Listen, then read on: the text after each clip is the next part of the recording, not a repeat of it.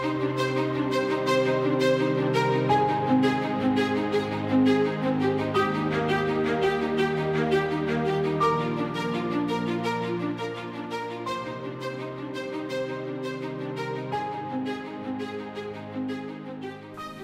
right, Shabbat Shalom, everyone.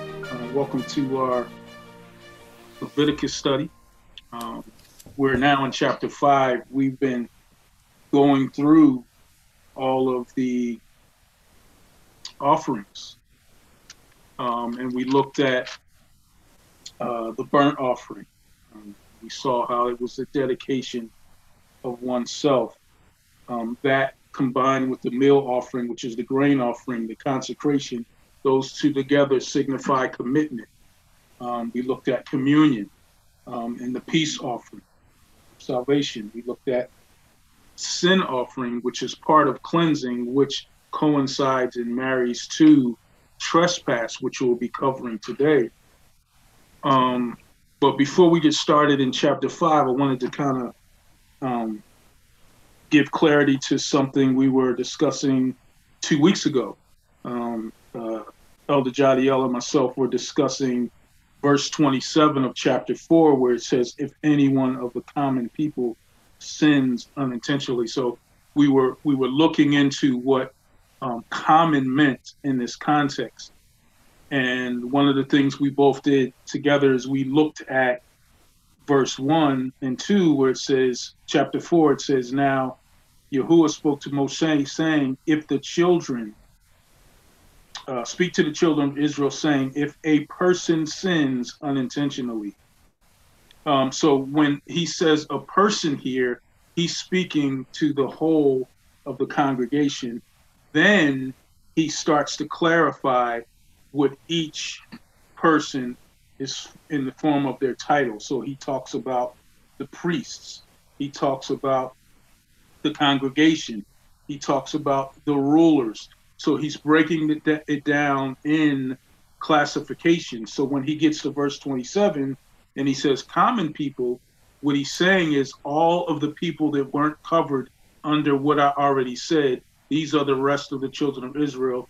This is what they must do. So just wanted to clarify that before we move forward, because we said we would look into that, and we did.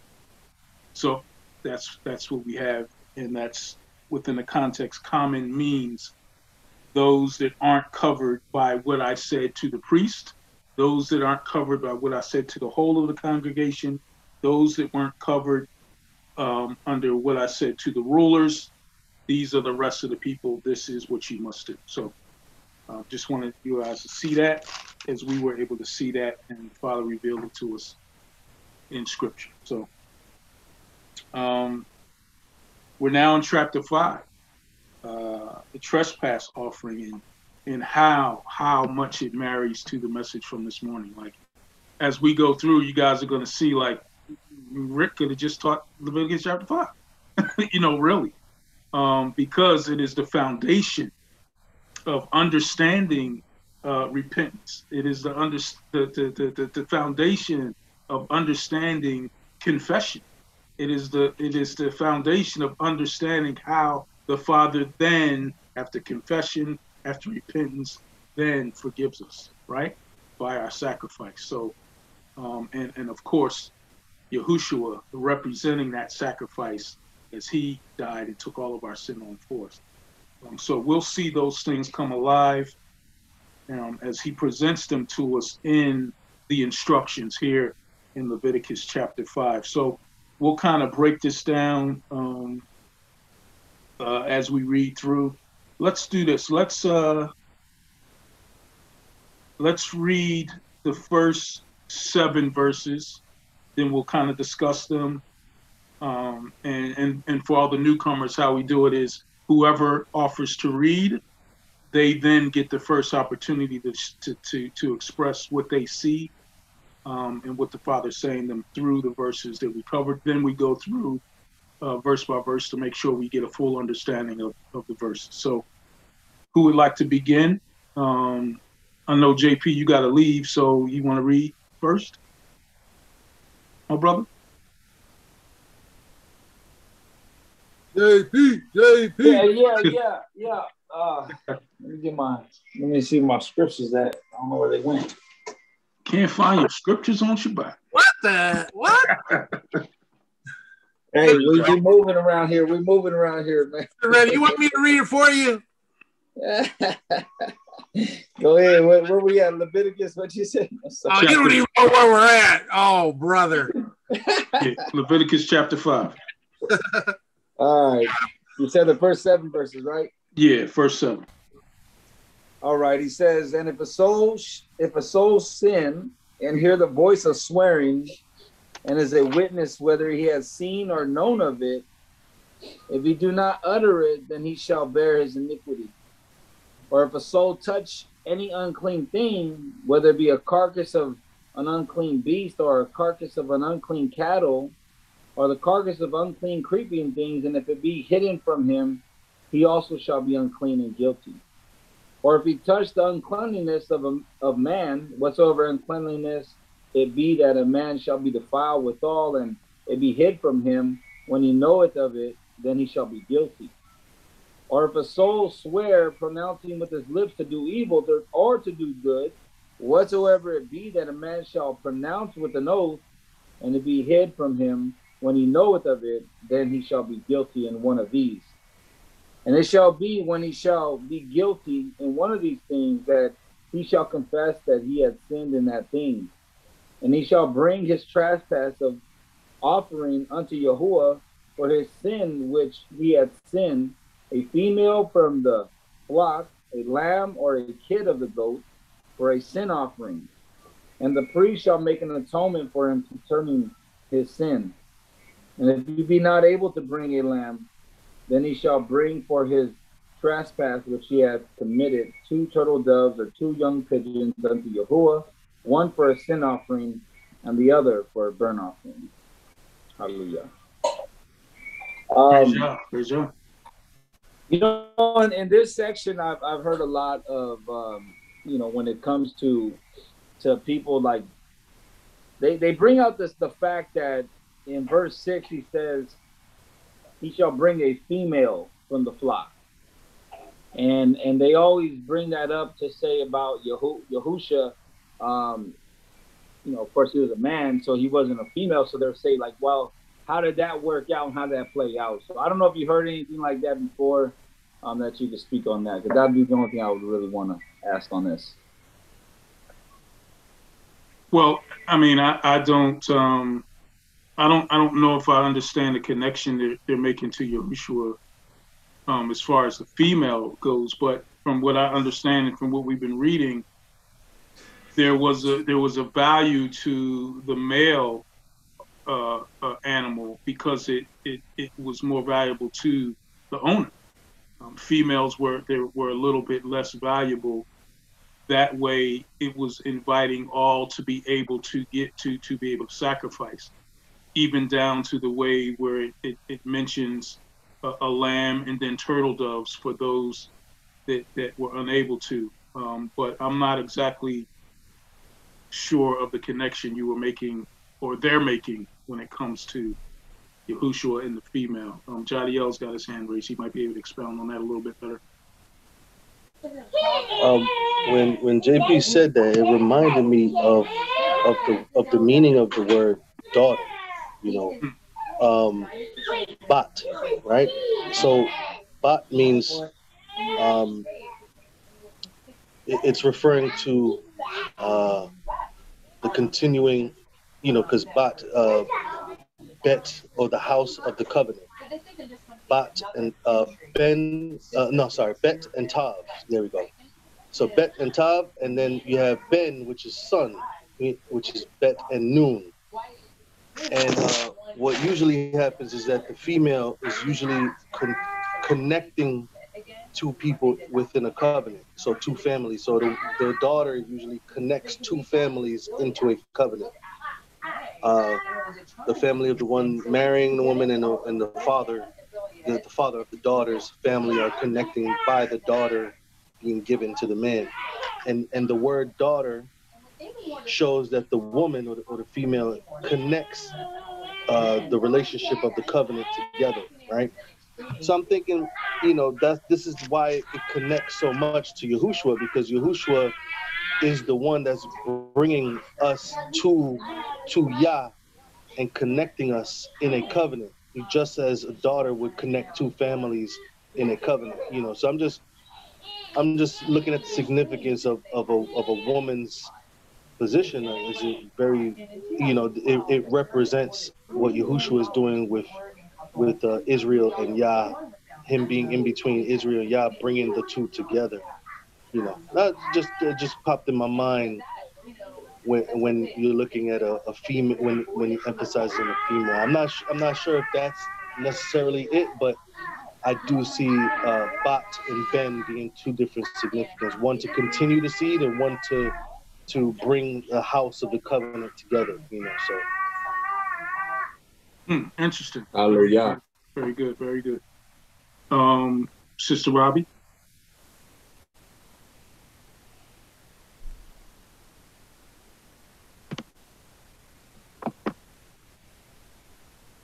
Okay, I'm unmuted. Yes, I had that same.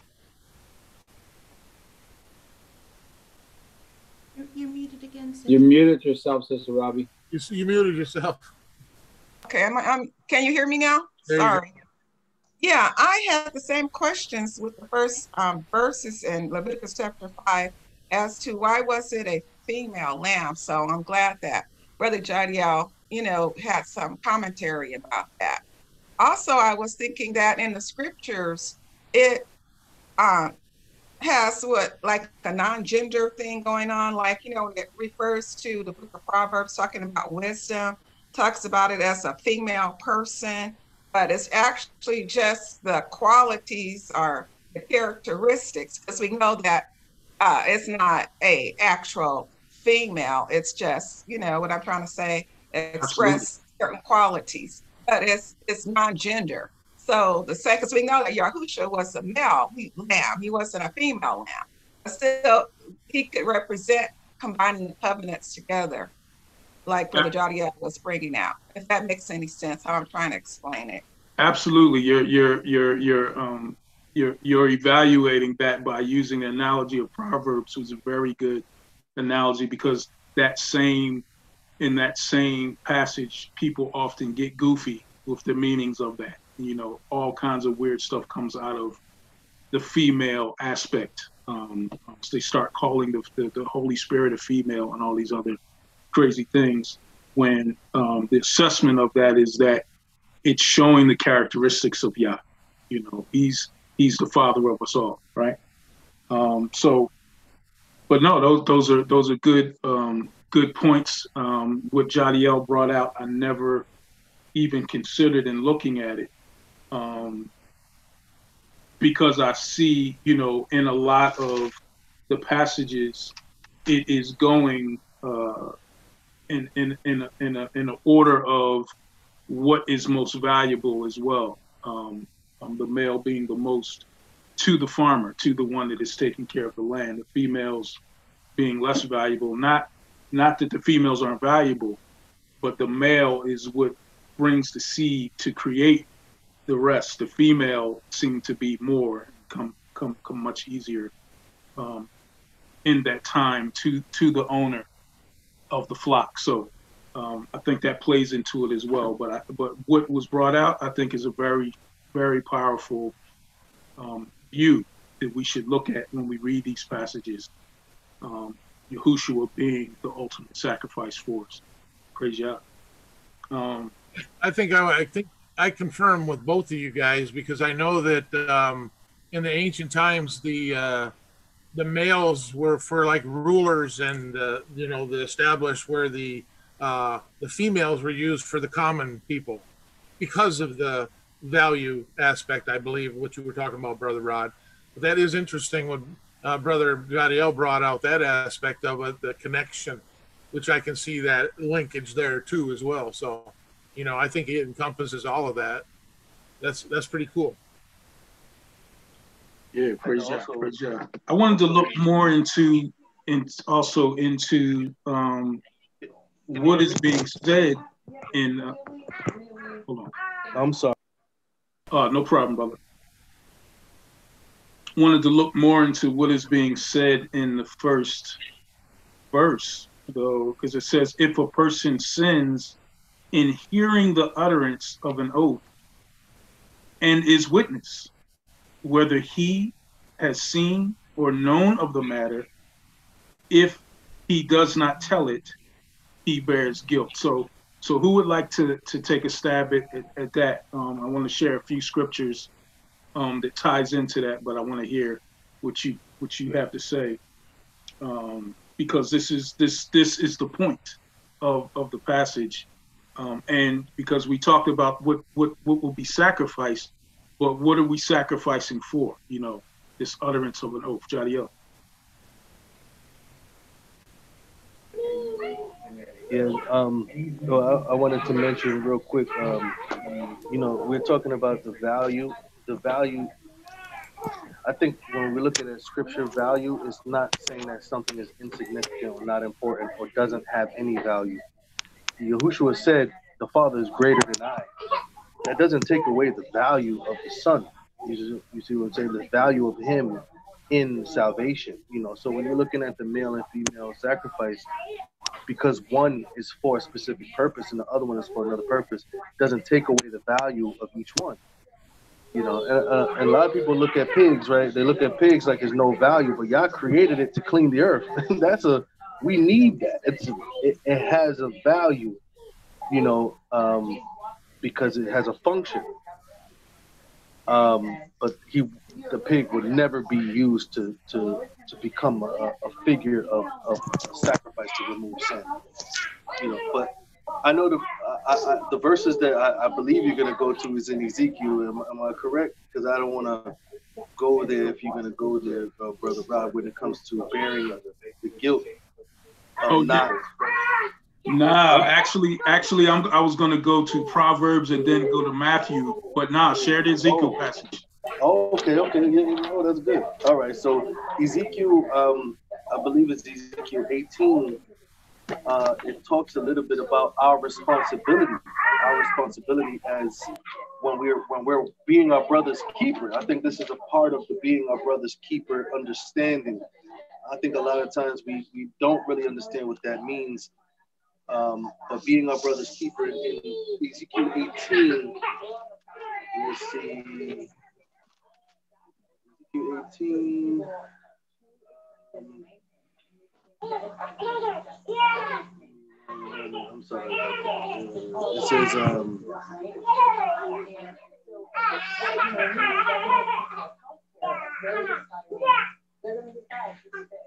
gonna have to come back and find it. I think it's in these. Yeah, I'm gonna have to come back. No problem, brother. Sound like there's a children's ministry going on. They singing praises to Yah over there.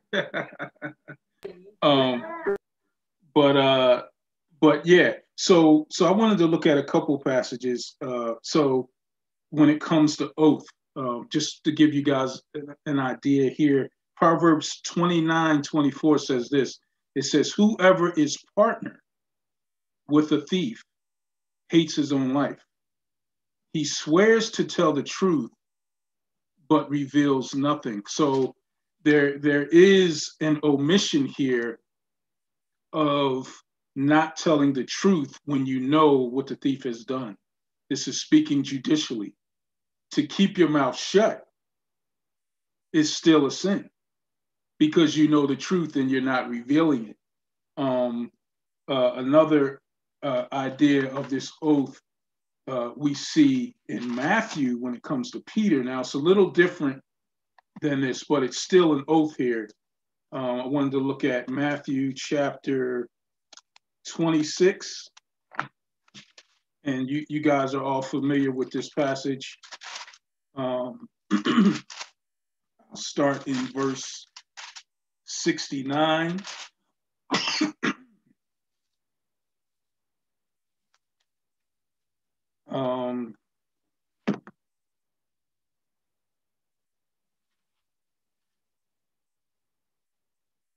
Actually, I'm going to start in verse 31, because there's a prediction by Yahushua here after Peter takes this oath. He says in verse 31, then Yahushua said to them, all of you will be made to stumble because of me this night, for it is written, I will strike the shepherd, and the sheep of the flock will be scattered. But after I have been risen, I will go before you to Galilee. Check this. Peter answered and said to him, even if all are made to stumble because of you, I will never be made to stumble. Yahusha said to him, assuredly I say to you that this night, before the rooster crows, you will deny me three times. Peter said unto him, even if I have to die with you, I will not deny you. And so said all the disciples, right? So further on in the chapter, Yahushua is captured. And in verse 69 is where we'll pick it up. It says this, now Peter sat outside of the courtyard, and a servant girl came to him saying, you also were with Yahushua of Galilee. But he denied it before them all, saying, I do not know what you are saying. And when he had gone to the gateway, another girl saw him and said to those who were there, this fellow also was with Yahushua of Nazareth. But again, he denied with an oath, right? This is with an oath. He swears something here. He says, I do not know the man. And a little later, those who stood by came up and said to Peter, surely you are also one of them, for your speech betrays you. Then he began to curse and to swear, make an oath again, saying, I do not know the man. Immediately a rooster crowed, and Peter remembered the word of Yahushua, who said to him, before the rooster crows, you will deny me 3 times. So he went out and wept bitterly. And the weeping bitterly was the acknowledgement of the trespass, of taking an oath and then denying Yahushua. And then the fact that Yahushua saw him broke his heart. So I just wanted to kind of share that as far as what oath means here, and understanding the violation, the trespass that we're looking at. So, Brother Jadiel. Yeah, so I found the excellent verses in Proverbs. Definitely, us not doing something is just as much sin, but I think a lot of times we don't. Even us praying, remember that verse in Samuel where it says, "Should I sin by ceasing to pray for you?" Right. Even us not lifting each other up or lifting up Yah's people is also against Yah.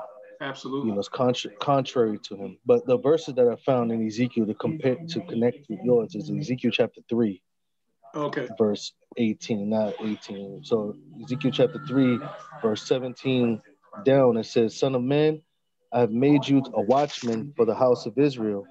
Whenever you hear a word from my mouth, you shall give them warning from me. If I say to the wicked, you shall surely die, and you give him no warning, and don't speak to warn the wicked from his wicked way, in order to save his life, that wicked person shall die in his iniquity, but his blood I will require at your hand. But if you warn the wicked and he does not turn from his wickedness or from his wicked way, he shall die for his iniquity, but you will have delivered your being, your soul.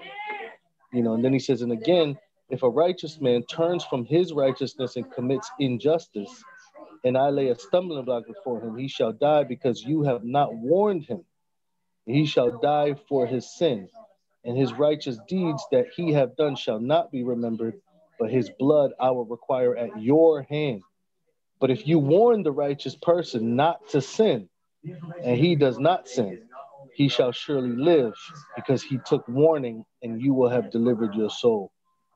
So this is a a high responsibility. So Leviticus, he's saying, if you saw it, that's Yah allowing you the opportunity to see it and rectify something, help your brother prior to him going all the way. If you see it, you have to say it.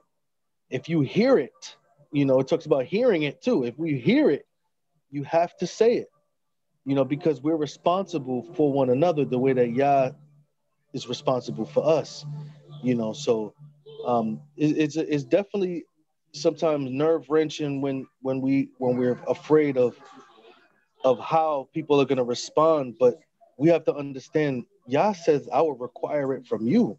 If you knew about it, I'm going to come to you right after. And that's not something that we want to we don't want that. We don't want him to come to us with displeasure because we kept our mouths shut. It's his mouth. Our mouth is his. Our body is his. So he's saying that this is the responsibility of my people, and we need to take up that responsibility of bearing one another and lifting each other up and pointing each other to the right direction, and not allowing just sin to happen, but trying to prevent it by warning one another, by correcting each other. That's what the scriptures is for. It's for reproof, for correction, for rebuke, so we can be a perfect person before Yah. So we have to now bear the scriptures and use it in that way, so we can help each other kind of walk uprightly before Yah. Praise Yah, absolutely. Brother Will, you had your hand up. Was your question answered? If so, treasured, and then Brother Rick. No, I'm sitting here chuckling. Brother Jadiel beat me to the verse, man. I was just about to share that with us about the Isaiah verse that he just read this morning. Yeah, that just fell right upon me, and I just wanted to share that with us. But Brother Jadiel got it first, so I'm just chasing his tail, man. He does it to me all the time too. I try to keep him muted sometimes because, man, I'm just kidding. But praise God, brother. But there's if I may share something else that came to my heart here. It's in addition to that in Titus 3:10, when we do those things and in obedience, to try to correct, of course, in gentleness and according to scripture and love, a brother. Titus 3:10 also takes me to when you warn a divisive person once and then warn them a second time, after that have nothing to do with them. So, it comes to a point where how far do you go?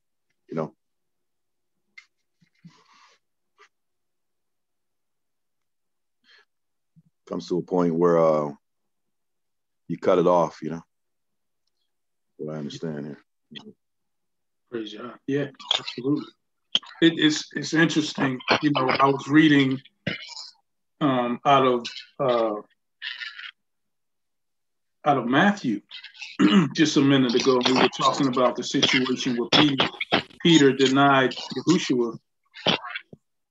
And, my son asked me, now this has absolutely nothing to do with trespass, but it had to do with the spirit of Yah in us. He asked me, he said, did Yahuah tell Yahusha what Peter was going to do? How did he know the cock was going to crow? And the spirit of Yah resides in us, resided in Yahushua. When he abides in us and we abide in him, we are given his knowledge. We are given the knowledge that surpasses all understanding. And that is a perfect example of the knowledge of Yah coming forth out of the Son. So nothing to do with it, but an opportunity to show Yah's word true in that instance. Praise Yah. Treasured, and then Elder Rick. And then after Rick, Danny. I was going to say.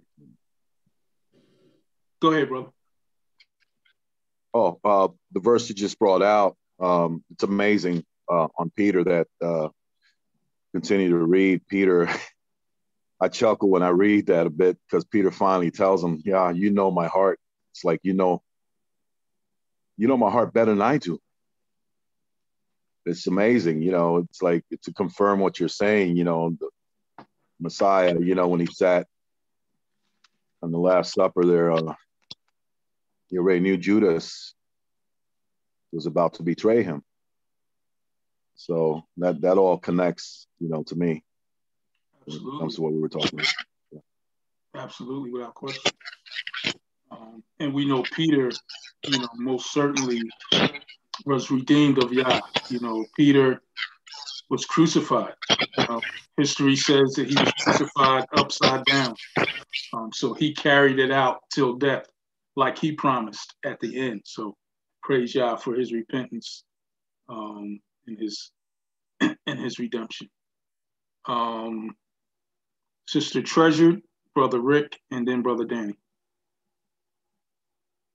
I have a question about the stumbling block verse, because I have always interpreted a stumbling block to be a negative thing from Romans, when it says never to lay a stumbling block in the hindrance of the will of your brother. And then also in the gospel, when it talks about whoever causes his brother to stumble, it is better for a milestone to be hung around their neck. So I wanted to know what was the context of the stumbling block in this verse speaking about. Is it a different negative and positive stumbling block? What verse are you speaking of? It was one of the verses you just read. You said when you place a Yahuah place a stumbling block in front of somebody and the prophet didn't warn him. Oh, Jadiel. Yeah, the stumbling block is like a consequence. Like, let's say he placed the consequence of your actions before you, because that's what a stumbling block does. It makes you fall. So he's putting something ahead of you, like destruction. He's saying, hey, you will be destroyed if you do this. And we're supposed to warn people not to get to that point. But if that person gets to that point without us warning them, and the consequences of their actions from Yah happens, we are responsible because we saw it coming, because he allowed us to see the consequence and we didn't say anything. So that's what it means by if Yah puts the stumbling block and we didn't warn him before he got to that stumbling block. There's a lot of stumbling blocks we have in scripture where Yah says the consequence, but we are supposed to warn the people to prevent them to get to those consequences.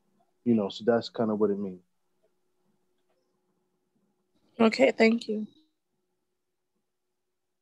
Brother Rick? Yeah, also I think a stumbling block on the aspect of what she was reading in those other verses was for us to be putting a stumbling block or becoming a stumbling block or putting a stumbling block in front of somebody may be something that would lead them off the path, if you will, to stumble, to do something that would lead them to sin, something that may tempt them, in a way. It could also be in that same regard. But what I wanted to talk about here is I just found it amazing as I was meditating on these first few verses. But what it's really saying, if we would just listen to what it's telling us, and what you guys have already said fills in a lot of these blanks. But then when we put the left tabs in here, it really becomes really interesting how we see what he's saying here. And I'm just going to go back through this whole thing because we need to hear it again and listen to what is being said, where it says, and if a soul sin, so somebody is sinning, and you hear a voice making an oath, and you're a witness, whether he has seen or known of it, if he does not utter it, then he shall be bear his iniquity. Or if a soul touches, and now this is one that spoke to me because a lot of people about the clean and unclean animals. This is very specific what it's talking about here. It says, or if a soul touches any unclean thing, whether it be a carcass of an unclean beast, or a carcass of an unclean cattle, or the carcass of an unclean creepy thing, and if it be hidden from him, he also shall be unclean and guilty. Then, if he touches the uncleanness of a man, whatsoever unclean it might be that the man shall be defiled with, it shall be hid from him. When he knows of it, then he shall be guilty. There's a lot of things we got to think about where we're examining ourselves here. Or if a soul swears or pronounces with his lips to do evil or even to do good, whatsoever it be that a man shall pronounce with his oath, and it be hid from him. That's interesting why he keeps saying that word, and it be hidden from him. When he knows of it, then he shall be guilty of one of these. And it shall be when he shall be guilty of one of these things that he shall confess that he has sinned in that thing. It's how he's bringing it all back into our recognition, our understanding, so that we are responsible for confessing that sin that we know we've done at whatever point it's revealed to us. And he has, and here it gets interesting, he shall bring a left tav, which means that covenant symbol of his trespass. So you're breaking his covenant here. So when you shall bring a left tav your trespass, the breaking of his covenant, you got to offer unto Yahuah for his sin, which he has sinned. And then that's where he gets into what he's offering, and we've already discussed what those are. But then he goes into 7 where he says, and if he be not able to bring a lamb, then he shall bring a left tav, his trespasses again, he brings it, which he has committed 2 turtle doves. So he's bringing it so that there can be a covering over those sins, even if it's a small offering of a turtle doves and stuff. And then he even divides those into something so that everything is covered here, a burnt offering. But how everything that we see here outlined is our responsibility, even if it's hidden from us. When we find the understanding that it's happened, we have to submit and surrender. That's how serious this matter is with Yahuah about repentance. When you recognize it, now I see it, I know it, I got to turn away from it. Forgive me. And then now it becomes repulsive to you because now you see the responsibility that you bear. So I just thought that was very interesting as we're discussing this, how those things stuck out to me. Yeah, no, that's good because it definitely draws attention to also those things you just discussed and what they mean. We go into a full understanding of what clean and unclean animals are when we get to chapter 11. But clearly he's speaking, of specific animals. He says livestock. He says beasts, which are larger wild animals, livestock, domesticated animals, creeping things, smaller wild animals and reptiles and mammals and insects, right? And then he says unaware of it, meaning you've touched it, the carcasses of it, but you didn't know you touched it. So, and then he says, you are guilty of speaking, of pronouncing an oath. He says speaking thoughtlessly, meaning you didn't put thought into the oath. You may have taken the oath emotionally. That's why we never move to do anything based on emotions. You don't take a oath of marriage because you feel a certain way. No, it has to be a well thought out, intelligent decision to make that oath, right? So, but if we do, whether we realize it or not, whether we understood it or not, whether we knew it was sin or not, we're still guilty of it, right? Just because you don't know it's sin doesn't mean you're not guilty of sin, but he always reveals what sin is. And like we talked earlier, every time Yahusha had an encounter, he revealed what sin was to the person that he was talking to, right? So no man, as it says in Romans, is without excuse. Praise Yah. So we can look at the foundation and understand from the instructions what we are to do in confession. So I'm glad you pointed that out because it caused us to definitely look at what each thing was, and then try to understand, you know, us being guilty of something, whether we realize we did wrong or not, it being brought to our attention, us then understanding that we need to repent, we need to confess, we need to feel the exact same way that Yah feels about it, give it to him, and then sacrifice, right? We don't sacrifice ignorant. What would be the purpose? It will be a cheap sacrifice. It would be a sacrifice that wasn't understood by what we're doing. So he always makes sure that we have a clear understanding of us repenting, us realizing first we are guilty, and knowing that we need to turn back on the straight and right path. So praise Yah for that. What else we see in the first 7 verses? Prince Yanin.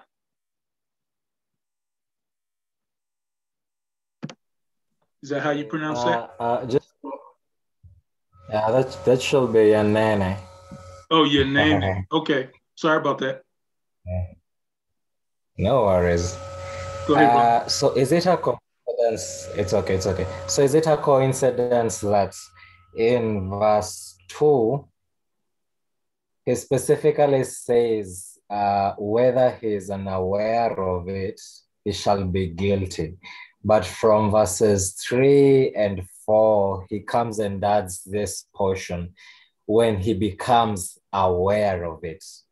I mean, is that just a coincidence or is there something more to that?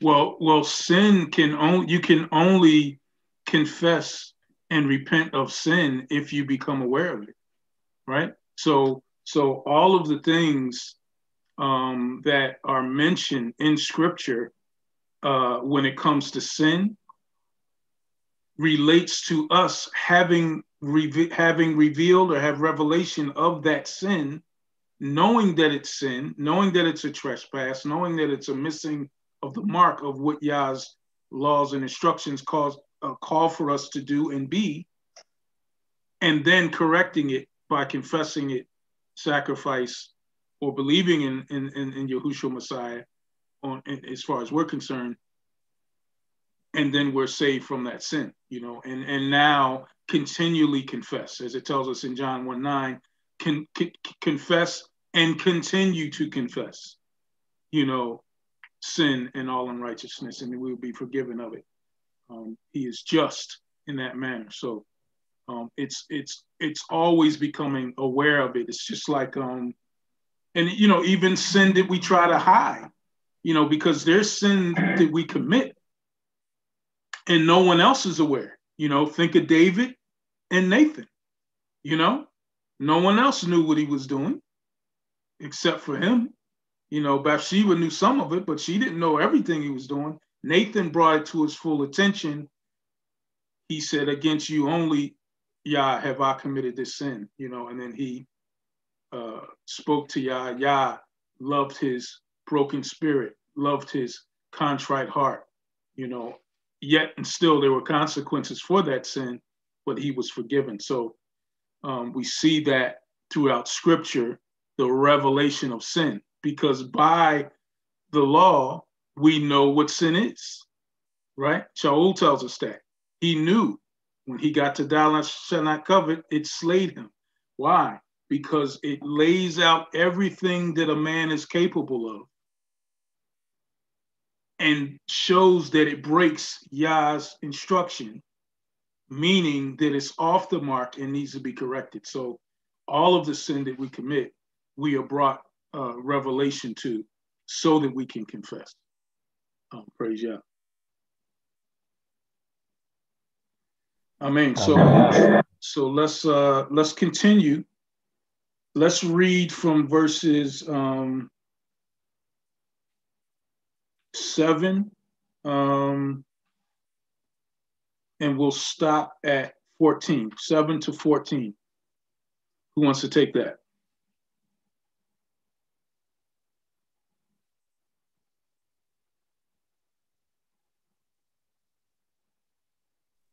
I'll take it, brother. Thank you, brother. Verse 7.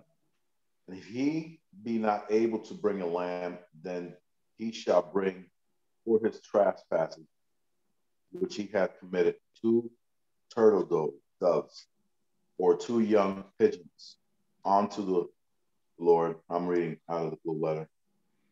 One for a sin offering, and the other for a blunt offering. And he shall bring them unto the priest, who shall offer that which is for the sin offering first, and wring off his head from his neck, but shall not dive it asunder. And he shall sprinkle of the blood of the sin offering upon the side of the altar, and the rest of the blood shall be wrung out at the bottom of the altar. It is a sin offering. And he shall offer the second for a burnt offering according to the manner. And the priest shall make an atonement for him for his sin, which he hath sinned, and it shall be forgiven him. But if he not be able to bring 2 turtle doves or 2 young pigeons, then he that sins shall bring for his offering the 10th part of an, I can't pronounce that word, ephah of fine flour for a sin offering. He shall put no oil upon it, neither shall he put any frankincense therefore, for it is a sin offering. Then shall he bring it to the priest, and the priest shall take his handful of it, even a memorial therefore, and burn it on the altar, according to the offerings made by fire unto Yah. It is a sin offering. And the priest shall make an atonement for him as touching his sin that he had sinned in one of these, and it shall be forgiven him. And the remnant shall be the priest's as a meat offering. And the Lord spake unto Moses. You can stop there. Yeah, that's why I was going to stop. Yeah, praise Yah. Praise Yah. Anything you want to pull out or stands out to you there? I would have to go over this, brother, because there is a lot going on here. Okay, no problem. So we see immediately once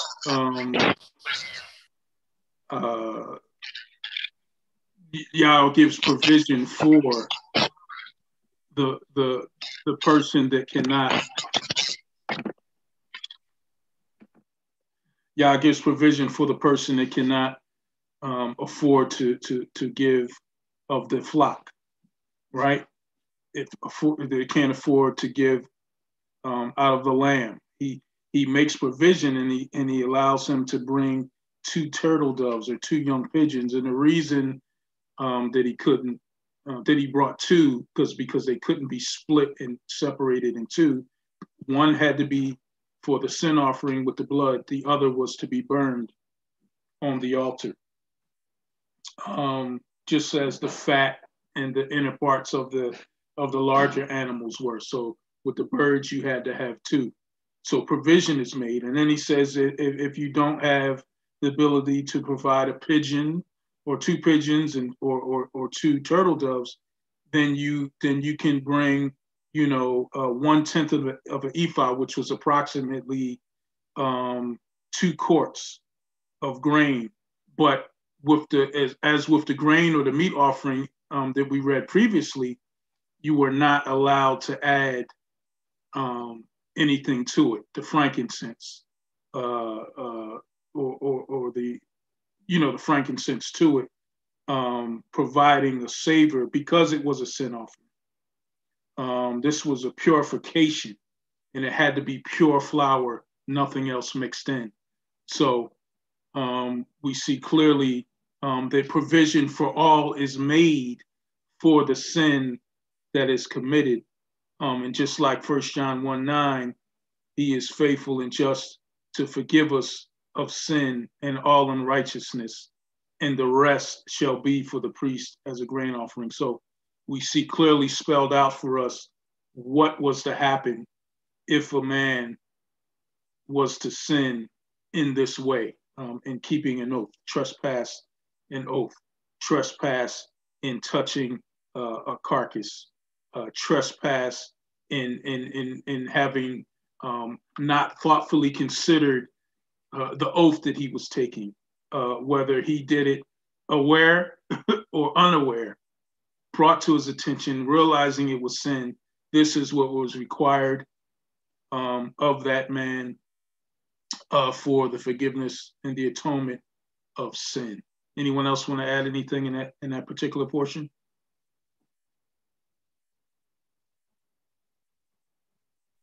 Just a quick question, brother. Sure.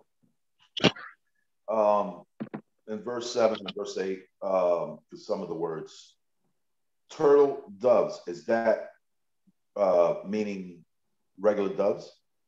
Yeah, dove. I think there's the turtle doves. I think are smaller.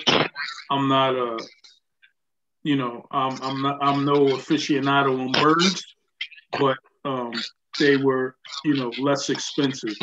The turtle doves, the doves, and of course the pigeons, which were very common.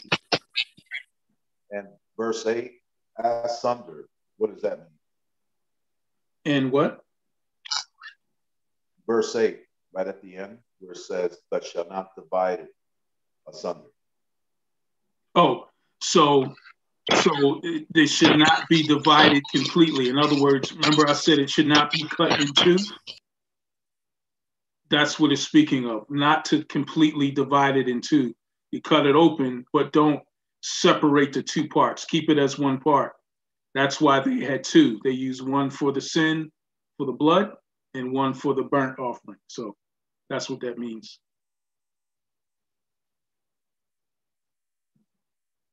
Praise God. You good, Will?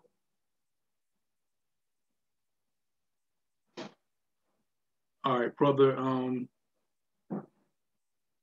Yanene.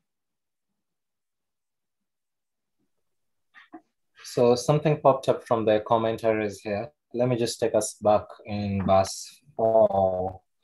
In verse 4, where it talks of swearing thoughtlessly, impulsively, right? And we see the case in Mark chapter 6, verses 23, where Herod speaks impulsively when giving this oath to his daughter, and then he comes and realizes, oh, I have to live up to this oath. So that's just an example.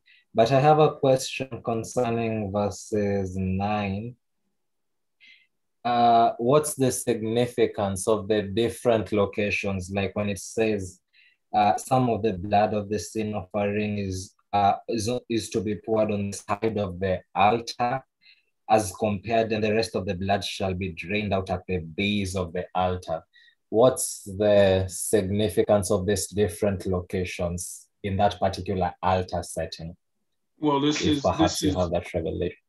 This was the instruction given throughout Scripture for the way that the blood was supposed to be distributed.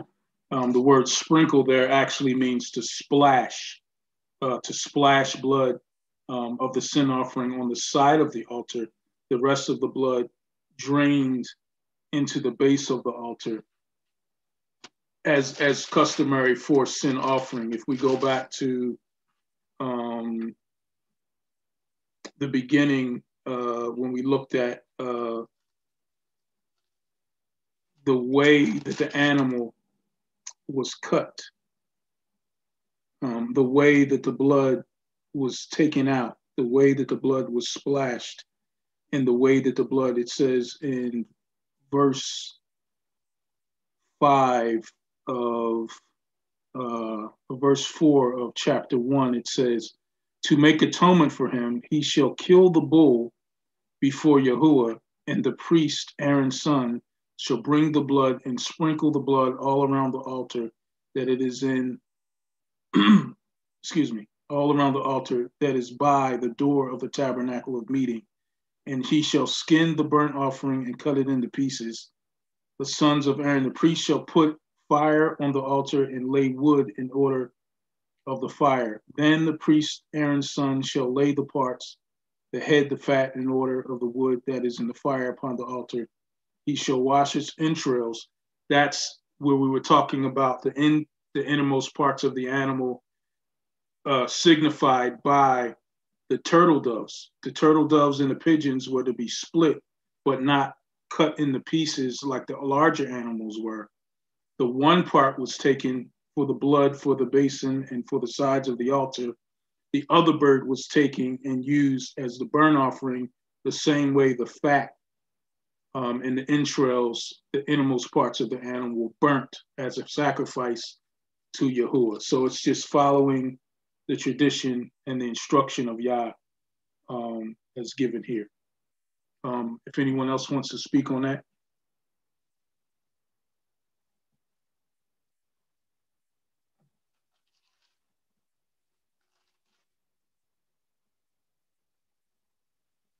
Praise Yah, praise Yah. All right. Any more questions on that section?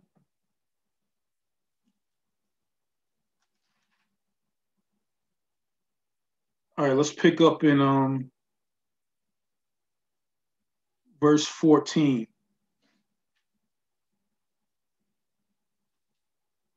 Verse 14. I'll go ahead and read. It says, Then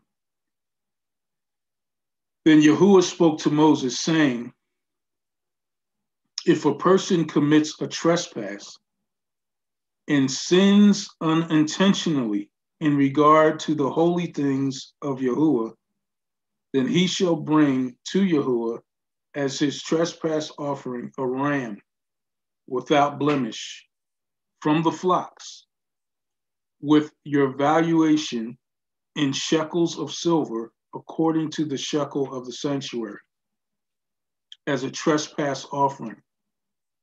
And he shall make restitution for the harm that he has done in regard to the holy thing, and shall add 1/5 to it and give it to the priest. So the priest shall make atonement for him with the ram of the trespass offering, and it shall be forgiven him. If a person sins and commits any of these things which are forbidden to be done by the commandments of Yahuah, though he does not know it, yet he is guilty and shall bear his iniquity. And he shall bring to the priest a ram without blemish from the flock, with valuation, as a trespass offering. So the priest shall make atonement for him regarding his ignorance in which he erred, and did not know it, and it shall be forgiven him. It is a trespass offering. He has certainly trespassed against Yahuah. Let's discuss it. What do we see here?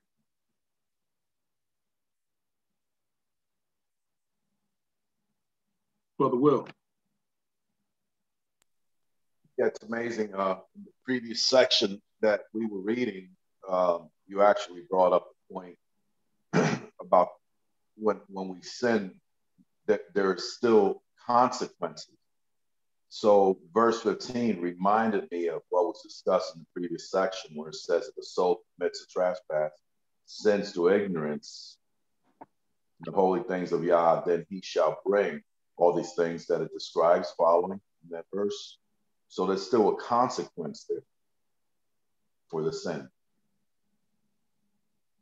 Absolutely, absolutely. And I think here is where we see the whole idea being introduced concerning the restitution. Let me mute you, brother.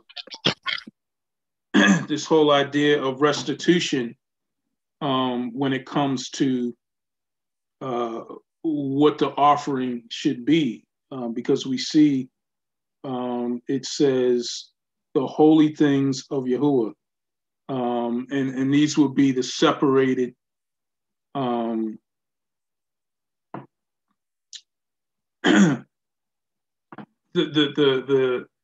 the artifacts and the furnishings, the utensils, the sacrificial food reserved for the priest, the tithes and other things. These are the holy things that are being spoken of, and that's why you see the restitution comes with the actual sacrifice. So the restitution here, your valuation of the thing that was defiled or the thing that was trespassed against or the thing that was stolen, your valuation of shekels of silver according to the shekel of the sanctuary.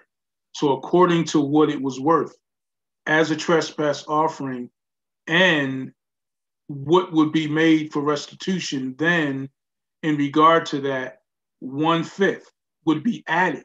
So you can't just, I can't take your bike, Will,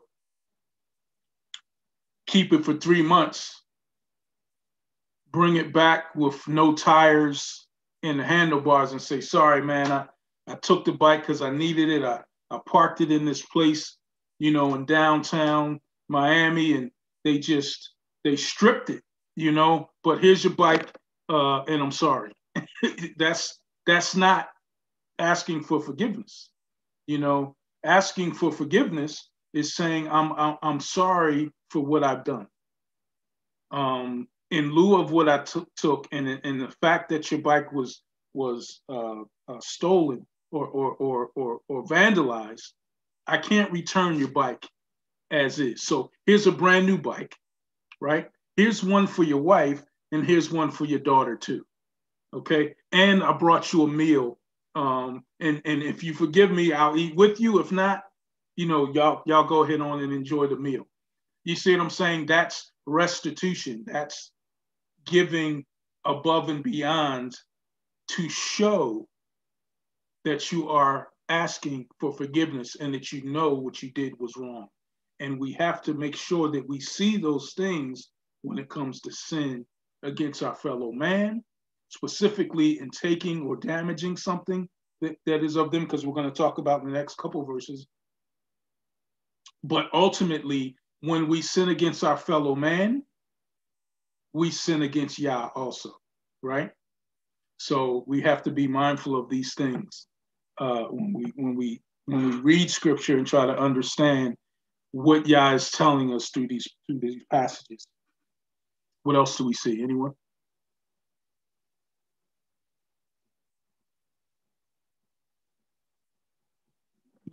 Come on, where's all my scholars at? You guys are quiet today. Prince Yanene. What you got, brother? So it's a beautiful parallel of verses 17. Verse 17, we can head to Luke chapter 12. Luke chapter 12, let me start. So it talks, verse 17 talks of the person who commits a guilt or who commits sin and he's not aware of it, but he shall be guilty and shall receive punishment, right? So this is what Yahusha had to say concerning this sin. From verse 45, Luke 12, from verse 45. But if that servant says in his heart, my master is taking his time in coming, and begins to beat the servants, both men and women, and to eat and drink and get drunk, the master of that servant will come on a day when he does not expect him, and at an hour he does not know, and will cut him in pieces and assign him a place with unbelievers. And that servant who knew his master's will and yet did not get ready or act in accord with his will be beaten with many lashes of the whip. But the one who did not know it and did these things worthy of a beating will receive only a few lashes from everyone to whom much has been given, much will be required, and to whom they entrusted much of him, they will ask all the more. And so reading that, it's just hit me that it's a greater responsibility on us who claim we follow the Torah and who claim we know the Torah. It's a greater burden and a responsibility, because if Yah has revealed these things unto us, then it's well, we really need to take it seriously, just to put it in few words. Yeah. Absolutely, absolutely. To have knowledge of what sin is and to do it anyway, you know, is not a good thing. And we have this doctrine that says that that's okay, that he's faithful and justice to forgive us, and we continue to go on in sin. You know, Jadiel read this morning the passage in Hebrews.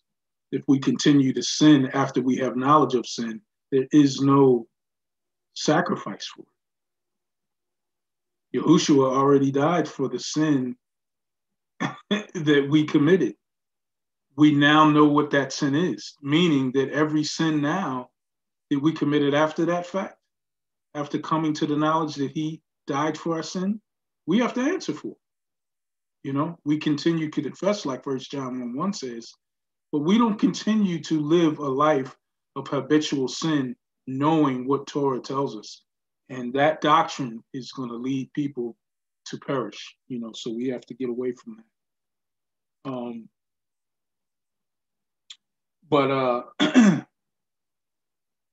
I wanted to read a little passage out of Ezra that talks about confession, because we talked about confession being the most important component in repentance.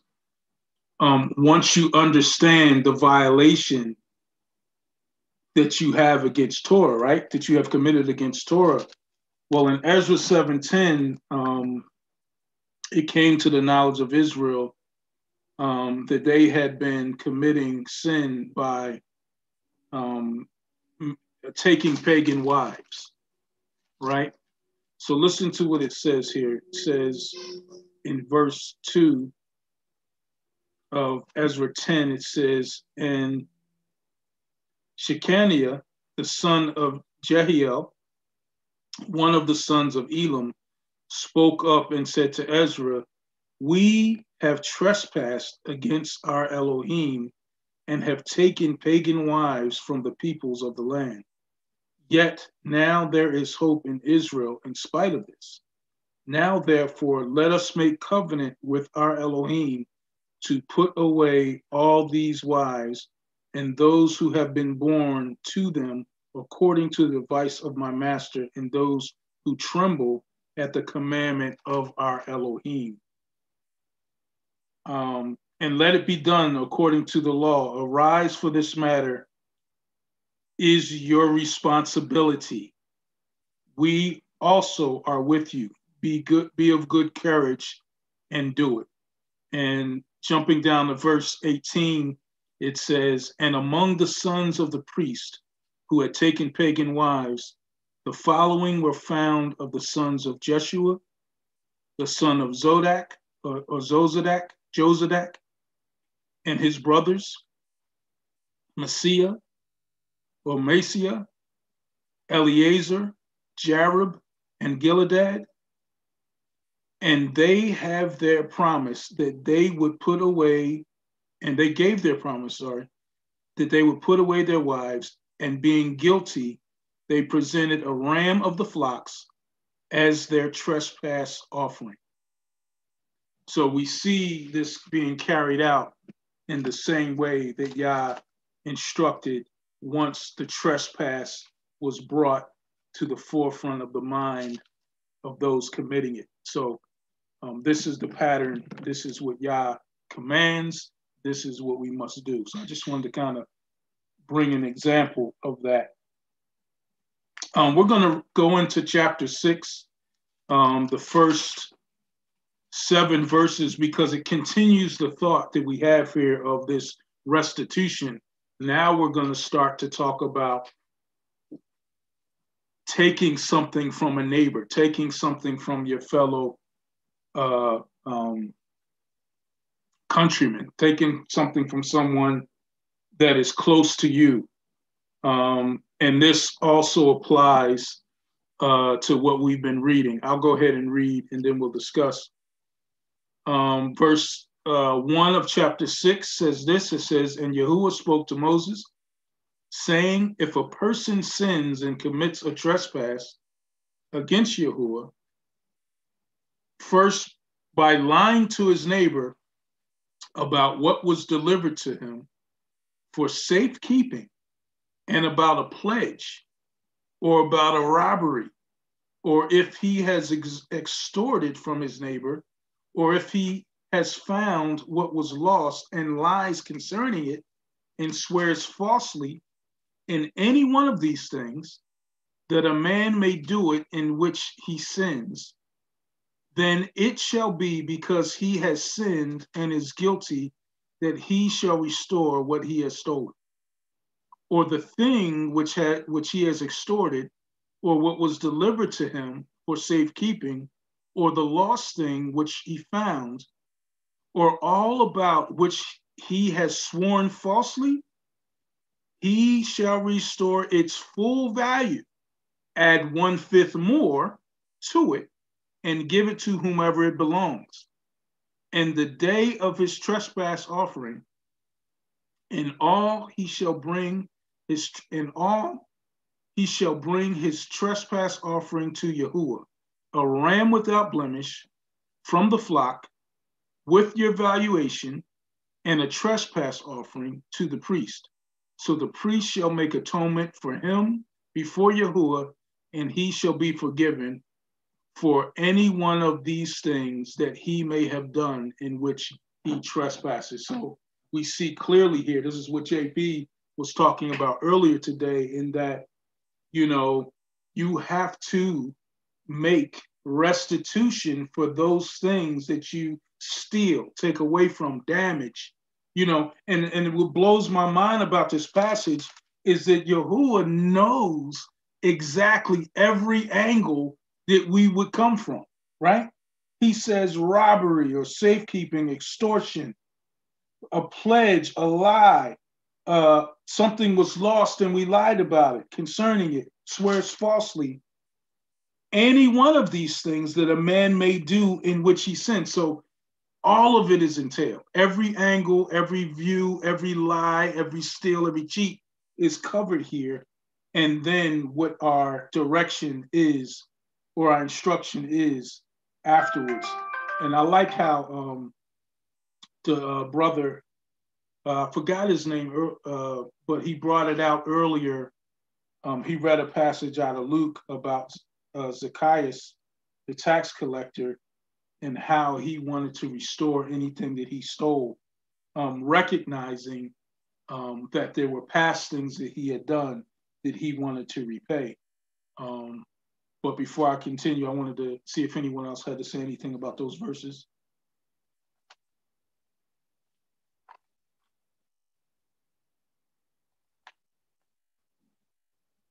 You guys are quiet today, man. Yeah, y'all are really quiet today. Brother Will. Thank you, brother. Yeah, I don't want you alone there, brother. So I got it. I got it. Appreciate that. Yeah. So basically, besides the sin offerings that continue with the education here, message that I'm seeing is very powerful as to how we are to conduct ourselves around our neighbors, even in today's day and age. We can transpose that over to our communities and how we can be a voice and be used by the Most High as a tool of expression of what we believe in through our conduct, observing these things. Absolutely. Putting them into practice. Yeah, no, I mean, you know, this specifically in this passage is talking about those in the nation, those that we lived with, those that we all had the same process of thought, process of understanding, process of worship, process of serving Yah. This is what it's talking about as far as the nation, but ultimately absolutely pours into what we do in our own community. We follow Yah. So if I see somebody do something or commit something and I keep my mouth shut, it's just as if I helped it, because I didn't allow for due process to come by saying what I saw. You know, if I, you know, JP used or somebody used the analogy earlier by borrowing somebody's hammer, you know, and banging it all up and giving it back to them the same way if they left it over your house. Nah, get them a hammer, get them a tool belt, you know, and get them a couple screwdrivers to go with it and some oil, you know, to keep them clean, you know. So we have to be mindful of the things that we do, even now in our community, but specifically, you know, towards our brothers and sisters that we share the same faith with. But all of that applies. June, go ahead.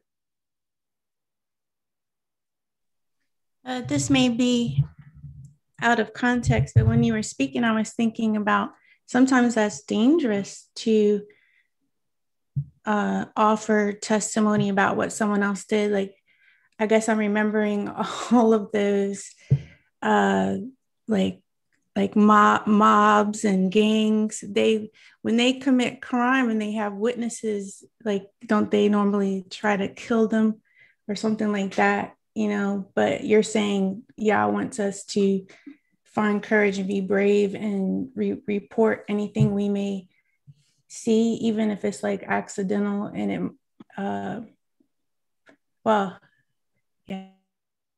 yeah, I mean, I think ultimately, you know, this particular passage is speaking about committing these things against people in our community. But I think, that's something maybe we should talk about, because, and I know you remember this. I had a friend of mine that was a lawyer that came to me and wanted me to do a story on, I was a journalist at the time for a national newspaper, and they wanted me to do this story on this guy. And everyone, now I didn't know the people personally, I didn't witness anything, but they wanted me to do this story, and everybody that was involved in the case had been killed and was about to be killed. Like the main witness of the case hadn't been killed yet, but got killed like 3 weeks later, And I was like, nah, bro, I don't write crime stories. and I didn't, I was a journalist, but at that time, I was like, nah, I'm good. I have nothing to do with this, and that's not what this passage is necessarily talking about. But, I think that wisdom definitely has to entail, if we witness a crime, though, someone is killed, I think that is we are obligated to say something in the form of justice. If we don't, we're not helping justice come to fruition. So, and trust that Yah will protect us. Bottom line. I don't think there's any argument about that. Obviously, there is, fear of what can happen, but this is what Yah told us to do. Praise Yah. Brother Danny, and then Sister Robbie. Yes, thank you very much, Brother Rod. I think what's the issue going on here, really, as far as I'm concerned here, is as being truthful in matters of witness and making swear or taking an oath. I think the issue here is being truthful, and I'd like to also read Matthew chapter 5. This was I was getting to that. Yeah, this was supposed to be in chapter 5 of Leviticus a while ago, but yeah, I was not I was not being called there. But anyway, Matthew 5, verse 34. Okay. 5:34 it says here, "But I say to you, do not swear falsely at all, neither by the Shemaim, because it is Yahuah's throne, nor by the earth, for it is his footstool, nor by Jerusalem, for it is his city, the great sovereign. Nor swear by your head, because you are not able to make one hair white or black." Verse 37, "But let your word yes be yes, and your no be no. And what goes on beyond this is from wicked one." So I think let's like to affirm what has been discussed here, that being a witness or making an oath or whatever for that matter, we just have to be truthful. Let Yes. be yes, let be no, be no. Yeah, absolutely, absolutely. When you said Matthew 5, I thought you were going to read another passage because because that's a good one, what you just read. What I was going to read is, as it pertained to this idea that Yahuwah was saying, make restitution first, then give your sacrifice to me, is the same thing Yahusha says in Matthew 5, but verses 23 and 24. I see you, Robbie. I'm coming to you next. Where he says this. He says, Oh yeah, he that's says, very good. therefore, if you bring your gift to the altar and there remember that your brother has something against you, leave your gift there before the altar, go your way, first reconcile with your brother, then come and offer your gift. Gives Yes. the exact order in which we are to present ourselves to Yah. I can't present myself to Yah, Danny, and you're upset with me because I still got your lawnmower Yeah. from last summer, right? That I broke and didn't tell you about. Now you need it, and I'm coming to the altar to give a gift, but me and you aren't cool. No, I have to go to you. When I go to the altar, I have to be clean, spotless, rinsed of any sin against you first, then present to Yah. And that's exactly the order in which Yahushua gives our instruction. So confirming what it says in Torah. Praise Yah. He is the living word. Hallelujah. I have We one ought to be more excited concern. about that. When we can see, Torah confirmed through the words of Yahushua. I ought to hear some shouting. I ought to hear some songs and poems coming up. Some trumpet blasts. Amen. I'm being silly, but you guys know what I'm talking about. This is when we see things revealed this way, we ought to be excited about what Yah's word, and it's okay to be excited for the revelation of His truth, in our lives as we learn more and more about Him. Sister Robbie. I still have one concern, brother Rod, if okay. Oh no, go ahead. Oh, okay. My not concern really, but it's really an appreciation because reading Leviticus 5 and 6, seeing what is being required to the offender, offering all of those like dove and so all of those Levitical practices, it really helped me appreciate so much what Yahusha has done in when he was hung, because if we do it in our time today, we cannot go to the temple in Jerusalem, so it's very hard for us to get some animals and offer it, yearly. But because of what Yahusha has done, he did it once and for all. So all the more it really give us more, appreciation and give more value to what Yahusha has done for us. So praise Yah for his lamb, perfect lamb sacrifice for all of us. Praise Yah. That's beautiful, man. When we when we read Torah, you know,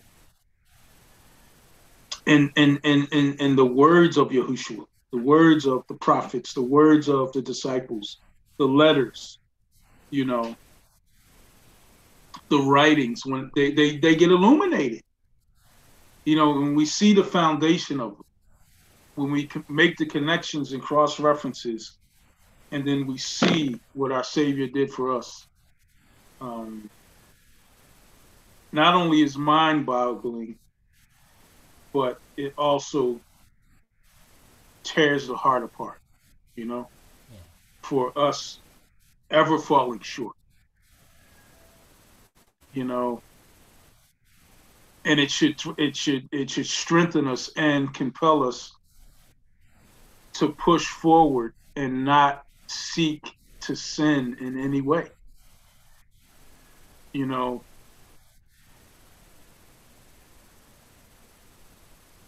You know, we can fall into the trap of making light of sin. You know, sometimes we joke about it. Sometimes we make fun of it. You know I'm guilty of that, you know.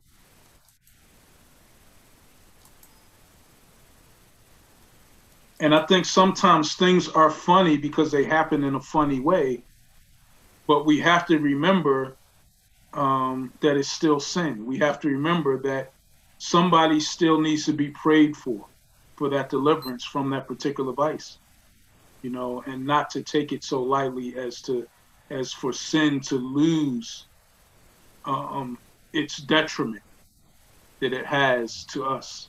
Sin leads to death, period, right? So we got to be mindful of that in every way. Sister Robbie's been very patient. Thank you, my sister. The floor is yours. I'm just taking it all in. It's such a good discussion, and I appreciate your story that you shared when you were a journalist. Wow, what a situation that was. You made the right decision. That was wise not to write on that story. Absolutely. I'm just thinking, like, when I look at all of this that we're discussing in Leviticus chapter 5 and 6, it gives me a specific visual of Yahuah as a lawgiver. Like, he covers all human interactions of communal people. And these were his set apart people, Yasharel, and he's setting up a governmental administration for them to follow, which will be also implemented in his kingdom to come. So in the meantime, we're not in a community of Yasharel. Like, for example, there's lots of gangs, notorious gangs. If I were to witness a murder and everybody's been killed associated with that murder, I would say, okay, do you have a witness protection program? They do have a witness protection program. So I go, you got room, you can put me in there? So if they says yes, then, you know, I would be a witness. But even with that, it's going to take courage. It's going to take trust in Yahuah, because sometimes they track you down. Those gangs and different syndicates, and they'll find you while you're in a witness protection program. You know, maybe I've been watching too much Lifetime stories in the past, but, you know, yeah, you just have to really trust in Yahuah if you were in that kind of situation, and know that if you do lose your life, you will find it. He will resurrect you. You know, if you saw murder and you were on a witness protection program and they still found you anyway, that you would get everlasting life from Yahuah.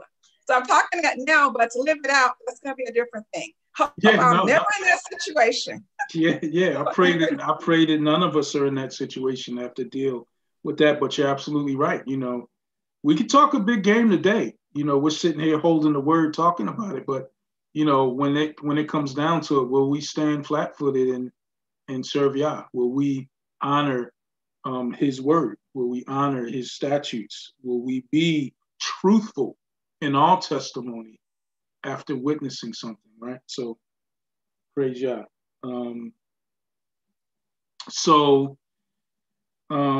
The rest of chapter 6 is really a review. We've already gone through in detail the burnt offering, the grain offering, and the sin offering.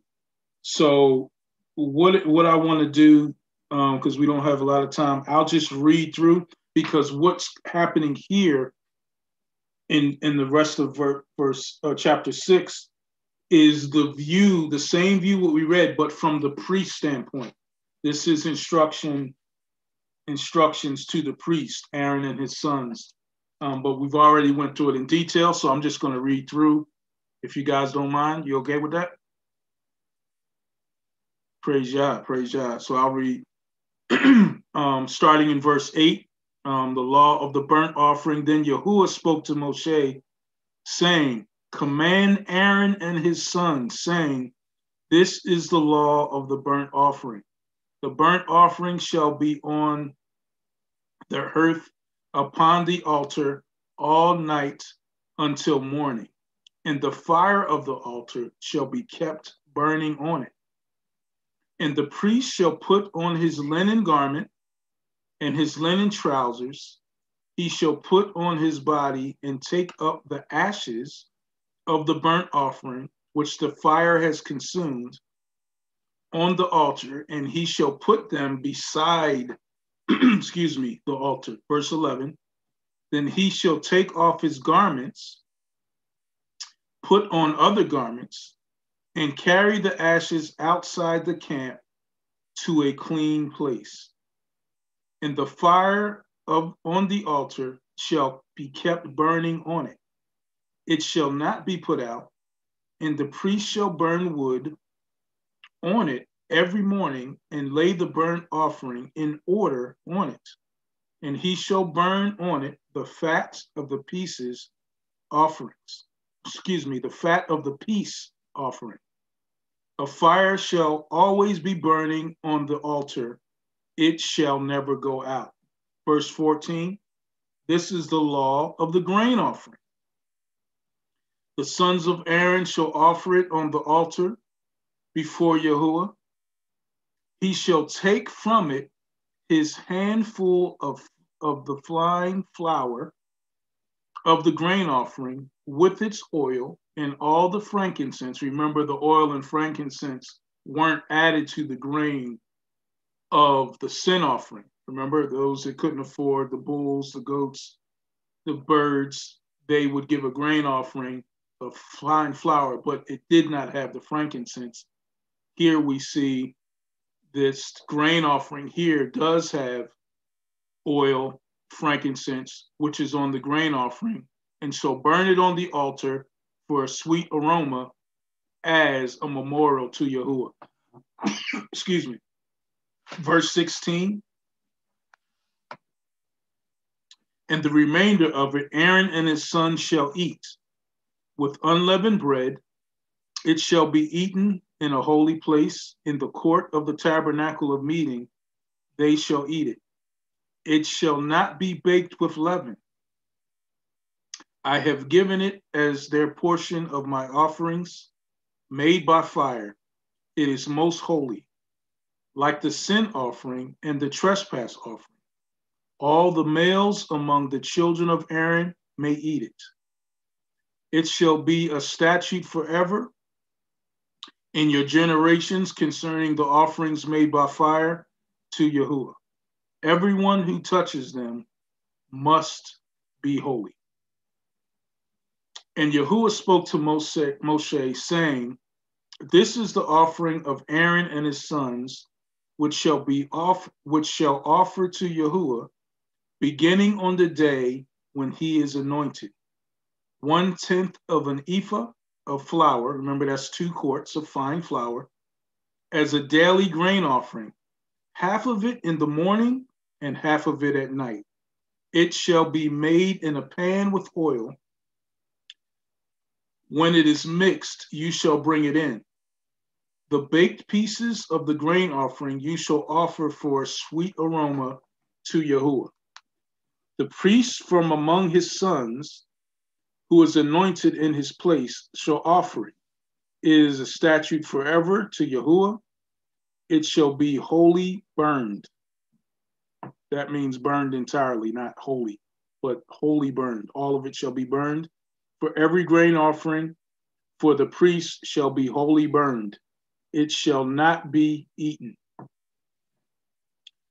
Verse 24, also Yahuah spoke to Moshe, saying, speak to Aaron and to his sons, saying, this is the law of the sin offering.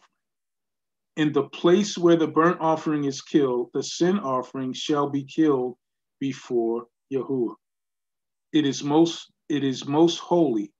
The priest who offers it for sin shall eat it in a holy place. It shall be eaten in the court of the tabernacle of meeting. Everyone who touches its flesh must be holy.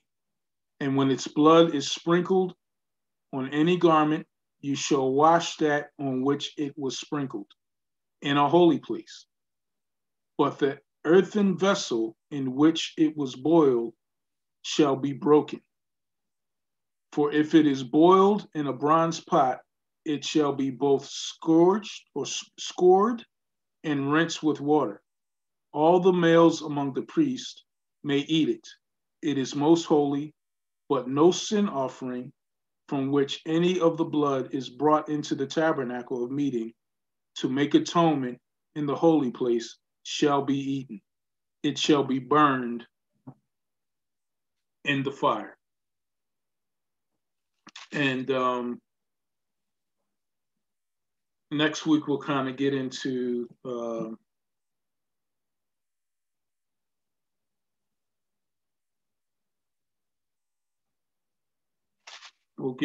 law of trespass offering, the law of the peace offering, the fat and the blood, and the portion for Aaron and his sons.